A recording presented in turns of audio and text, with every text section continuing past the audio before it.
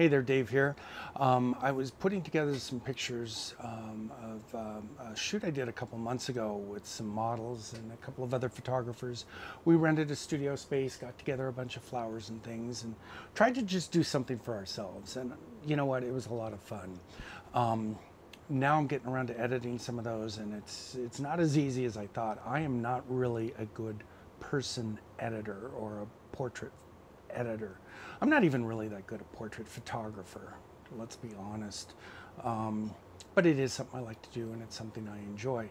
Anyway, as I was putting these things together, I started playing with them and seeing that there was a lot of things that I was doing that I had learned in real estate photography. And I thought these would be, I don't know, kind of an interesting thing to point out, and let you know that, it's not always about what you shoot. It's about how you put it all together and how you think about images. So I'm going to go ahead and show you how I edited these portraits. And it had nothing at all to do with real estate or architectural photography, but the concepts do. And these concepts will go through all kinds of different photographies. So even though this is not the sort of photography I'm known for or what you think of me for, I think the concepts here are very valid and worth looking at and thinking about. And I think hopefully it'll also be a lot of fun. So let's take a look and put some images together and see what we come up with. All right, here we are. I was looking through some of these. I like that. I like the dreamy aspect of this and all. So, but I really like this one. So I think we're going to start with this one. As you can see, it's exposed very much to the left. Kind of with the Z2, it does underexpose a little bit more than my Z6. Did I say Z2? Z7 seems to underexpose from what I'm used to with my Z6, which is what I use the most. So I'm still able to pull something out of this. And also I want darker images, so I'm not too worried about it. So I'm going to start here with this and just get up to what I think looks like a nighttime level. I think our colors are all balanced. Everything else is really good. I'm really happy with this. So we're just going to go with that as our base image, and I'm going to mark it with green so I can tell it from all these other images, because trust me, I mean, we're at image 709, and I think we're about halfway through this timeline. So there's a lot of images. So anyway, there's that. Now here's where I think I'm going to start getting a little crazy from what a lot of you are used to. Especially in real estate, we'll use multiple exposures that are over and underexposed and all that, and we shoot brackets and do that. Kind of hard to do that with a person. So let's just take the same image and create a virtual copy. And I want this at the same level, but I want this bluer. Right around in there. So I've got that kind of moonlight sort of feel to it, right? And then I go back to the original image, and now I'm going to want it overexposed just a teeny bit. I want that face to just pop. And see, everything else in the whole image is just a little too bright, but that's okay. I'm just looking at the face, just looking at that and making sure that that looks exactly what I want. Okay, so, oh shoot, I didn't make a virtual copy. Need to make a virtual copy. That's what I want there. And then let's take this back to that lower exposure that I like, the moonlit. So I've got an underexposed but pretty good image, overexposed for the face, and an underexposed with a blue tint. I'm going to take all three of those and pop those into Photoshop. All right, so on top, I have my regular exposure. There's my overexposure on the second level, and all the way down I have the blue level. So we're going to start with that blue level, and then we're going to put the highest exposure on top and put a black filter on that. And then this one, we're going to let, I'm really lazy. I'm just going to let Photoshop, select the subject, because that's what I want to be in this color balance. And that works pretty dang good. So I'm just going to click there, hit make a mask, and there we go. Now we've got her over sort of a blue background. So now I look at this image and I see where the problems are, and there's one right there. It didn't catch that. So that's really easy. We just put in a little bit of a black mask and get some blue in there. And we don't have to be perfect. We just have to make sure it doesn't stand out. That's all. All right, that's looking pretty good. Now let me see what happens if I take this down just a little bit, just to add a little bit of blue into her. You know, I still want that night feeling. There we go. I think that looks pretty good. That's 71%. The percent, set the percent by eye. Don't set it by anything that I do. Here in the studio, as you can see down here, we have a rubber band and the studio floor, and I don't want that. So I have a separate image right here that I shot and adjusted that works well in this color palette. And I am just going to copy that, duplicate layer, and I'm going to duplicate into that image. And I'm going to put it between the blue and the white regular layer, and I'm going to turn it off. And then I'm going to come in here and I'm going to make a very, very, very sloppy select. So I'm just going to start here and just, you know, this doesn't have to be good. It just has to be quick.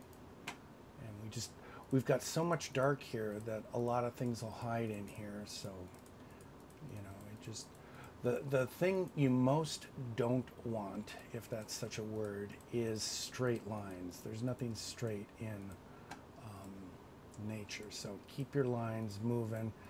Try and keep angles fairly not sharp. And just, you know, just mess around. We are going to clean this up a little bit later, but I just want you to get the feel that we don't have to, you know, make this perfect. And it's not going to be perfect. I don't really care. And just cut through here and there. That's all we need. So go like that. And then I'll just hit make a mask. And there we go. Now we've got some ground in front of her, and it looks a little bit more natural and better than that stupid cement. So now come in here, go onto the mask layer, and let's just massage with some black those lines and just make that all disappear, make that all blend. And you'll be surprised how easily, quickly, and invisibly this all goes together. You may be seeing a mistake coming up. Don't worry, I will get it. Ooh, what happened there? Oh, I know what happened. I'm going black, so I hit Control Z to back out of that. Let's go white there. Yeah, that's what I need to do. Go white here. And this is the blue tarp that was on the ground there. And I don't like that much either. So I'm just going to paint that in. And again, sloppy doesn't matter because nobody's going to see this. Nobody's going to be looking at this. All eyes should be on that woman. And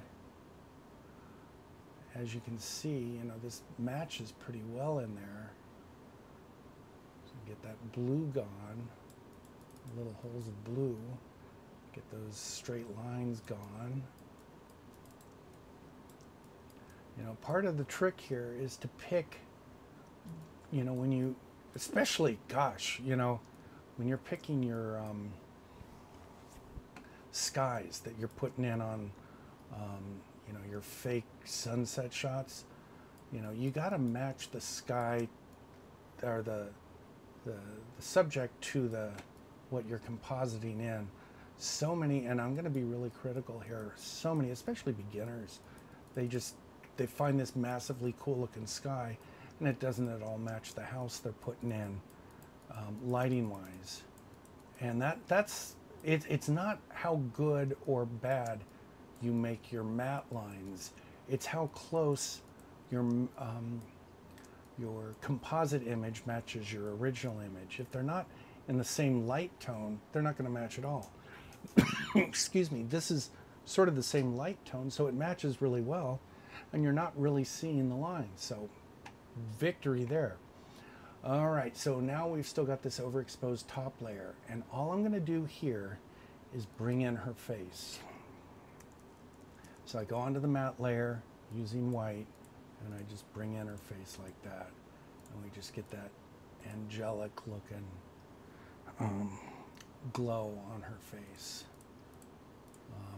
And this is supposed to be more of a top-down lit thing, so I'm going to put a little bit more on the top, make that a little smaller, and go right on the top here, and right on the top here, and then especially that finger, because I want that finger to show. That's kind of what this shot is all about. I'll take a little bit of that out. And then I'm going to go ahead and use white to bring in all the flowers. This just takes a second. You just hit them, and it'll make them pop a little bit.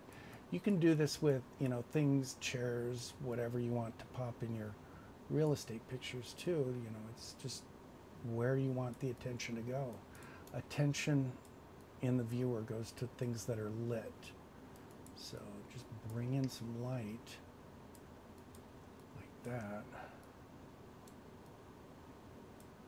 And all right, let's take a look at that.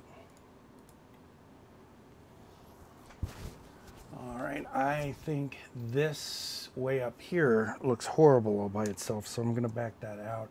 I would probably, yeah, that's fine. I may take that completely out of the picture because it draws the eye up there. I don't like that. Once I do that, I always tend to back that level off just a teeny bit to make it just work a little bit more natural. Your eye always seems to, when you're doing something fresh, like to see the over-exaggerated version of something, and it's never good. Always do your effect, then back it off. Here's another fun little trick. We're going to just add a new layer. We're going to add a curves layer, and we're going to bring up the exposure a whole lot like that. And that looks just horrible, doesn't it? That's fine. Now we click on that mask on it, and we hit Command-I or Control-I if you're a PC, and take it all the way out. Now we're just going to blend in just a little bit on her hair. And hair, especially dark hair, doesn't show very well. So we'll just bring in, you know, it's kind of like dodging and burning. This is my version of dodging and burning. I'm just gonna, nope, I don't like that. Take that out. Let's bring in some hair there. And a little bit right there.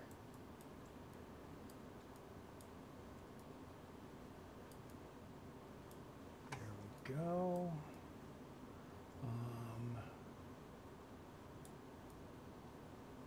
I think that looks really good. So let's take a look at that. So all we did was bring in her hair, and look at that. Look how much more it pops that. And again, bring it down just a teeny bit. I'll usually use that also to bring out the eyes. If the eyes are open, here they're not, obviously, so we're not going to do that. But, you know, whatever. So we've got a pretty good looking base image. I think that's annoying. Let's see. This is the important part. Start looking around. Start seeing where your eye goes. Start judging your picture. Look for those highlights that distract. Look for anything that distracts. To me, this rose is horrible. I think that's extremely poorly positioned. So let's get rid of that. So at this point, we've got all these layers. I have a shortcut key, F3, that puts it all onto one layer. So now I can adjust that. I'm just going to go for this little clone brush or whatever. What is that thing called? Spot healing.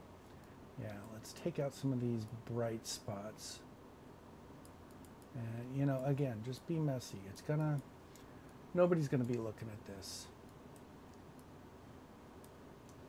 I don't like that, I don't like that, I don't like that, I don't like that. I don't like this coming out from there. Yeah, I talked about it. I think I'm just gonna completely take that rose out. I don't want anybody's eye going up there. It'll probably be cropped out in the end anyway. I look at my edges too and make sure there's nothing distracting going off the edge. See this right there? That goes off the edge. That's not good. That kind of is annoying. That. Yeah, clean up those edges so that the edges are nice and dark and they're not pulling you away from your image. I know this is boring, sorry. Has to be done. Okay, there we go. That looks pretty good. Okay, so what are we going to do next? Oh, let's get rid of that rose. I swear, Photoshop is so darn smart these days. Okay, I see some blue here. I don't like that blue line. That's from when we did the select subject. So let's bring the subject back up on top. Delete the layer mask. No, I don't. I want to delete the layer mask. Delete layer mask. There we go. And now we're going to go completely black. And now I'm just going to smudge in a little bit just to make this a little bit more even and look a little, the colors look a little bit more right. See, I can kind of see a line there. And I'm going to take this out where it got too yellow there. You know, just always be looking and fixing things. There we go. I think that looks a lot better. Now I have to hit my F3 again to make a new layer because I need everything all on one layer for this next step. So I'm going to take and select this rose coming around, starting right there. I try and select it as close as I can because I don't want to be making up more image than I really need to be. And I don't expect this to be a perfect fix either. But I am lazy enough that I think this gets it close. So we'll just hit that and content aware fill. And yeah, I want it filled from her dress. There we go. Dang, that looks pretty dang good. So let's all onto one layer. Select, deselect. And then let's start fixing the problems here. That seam doesn't work. That seam doesn't work. So just take those out. I still don't like that line, so let's take that out. And then I'm going to use the clone brush and start taking some of this seam from way up here and adding it down here so that it continues that same idea. And then I think I can take some of this here and make that match a little better. And yeah, no more rows, and it looks natural. Okay, so we've got the basic image put together now. Now we do some editing tricks. I love Nik. I use Nik a lot. So the first thing I'm going to do is I'm going to go into Nik, and all I'm going to do is dynamic skin softener. Nik 5 now has this opacity thing, which is really nice, so you can take the opacity down, but I'm used to the old versions that didn't have that. So I'm going to create a layer, and the last thing I want to do is have somebody look plastic. So I use this just to even out their skin tones, and then I come in and I look at that and I go, okay, way too plastic. but I can come in here now since I've got a layer beneath it with no adjustments, and I can bring that down a little bit and get that right to where I want it. I think eyes are really important too. Let's go to F3. I like to just grab the little sharpen brush and just do a little sharpen on eyelashes and lips, because that's where people look. And so I think just a touch of added there, and maybe on this finger, because that's kind of the point of this picture. All right, so we've got that. All right, so we'll go back into Nik, and this is kind of my typical finish. I will do a light and darken center, put the center right on her face, make the center size fairly small, and then you can adjust your lighting to really make it just pop. And Pro Contrast is another one I really, really like, because I can get that contrast in right where I want it. I usually go a little darker in light and darken center, and then this will bring out a little bit more. And then my final real trick is I throw in skylight filter, which is way too yellow, but this I do use the opacity on, and I just bring it down a little bit to where things make me feel good. And there we are. And that's pretty much, to me, a finished image. I think, like I said, the cool thing here is just realizing, having a roadmap in your mind, you know, shooting and knowing what you're going to use to fix different things. And when you don't have other layers to fix different layers, you fix them by making the same layer and making copies of it and fixing it in those layers and putting them all together. I think that's a really important part of editing that a lot of people overlook. You know, this I'm going to crop now, and but I think, you know, when we look at this versus, let's go all the way down to what the original image looked like. Okay, so that's essentially what our first shot was, and this is where we got it to. You know, you might make different editing choices than me. You might like it more yellow, you might like it more blue. This is kind of the feel that I want. I want to sort of moonlit sort of thing, and again, that's light coming from on top. Now that I look at it, I think I like it a little darker right in here. So here's what I'm going to do. I'm going to add a new curves layer on top of everything.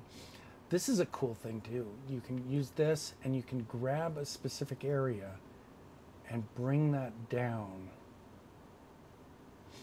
And that way you're affecting the part that you want to affect the most. Now I'll hit Command I to invert that. So we've effectively taken that off. And now I'll slowly paint in that shadow on her lower side. There, like that. And we're not affecting color or anything. We're just affecting the light. There we go. And I think that gives us more of the light from above. That feel. Let's take that down a little bit. Take these down a little bit behind her. Again, it's just simply, you know, it's crashing and burning. What do you call that? Not crashing and burning, dodge and burn. Yes, that's what it is. And let's see what that did. See, that just, I think, just brought that in a little bit more. So I think that's it. I think that's our final image. I do hope she likes it. I am really bad. I don't remember the model's name. Lighting wise, this was lit from above with alien bees in probably a 6-foot softbox. And then I had some V-flats around to pop a little bit light in from the sides. But that's kind of the look I wanted with this, and I hope you like it, and I hope you maybe learn something from this. So thank you very much for watching.